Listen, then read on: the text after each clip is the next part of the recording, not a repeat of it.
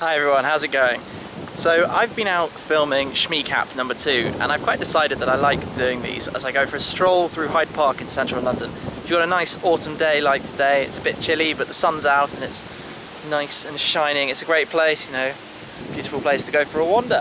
So on that note, I've been asked a few times how I film when I'm doing these vlogs. Now quite often they are just like this, you know, holding the camera at the end of my arm out, but other times when I want it to be a lot smoother, I line up my camera on the top of a tripod and basically hold it with the two of the legs out in front of me, and that makes it really smooth, really steady footage. It works pretty well. Just clip the camera in at the top. Oh. Now it's an awful lot steadier. Looks like there's somebody sort of walking backwards in front of me, I think. So that's how these videos are shot. Shmeecap number 2, letting you know everything that's been going on in the last month. Coming up very soon, next month, some cool stuff. Thanks for watching. I'll catch up with you later. Bye.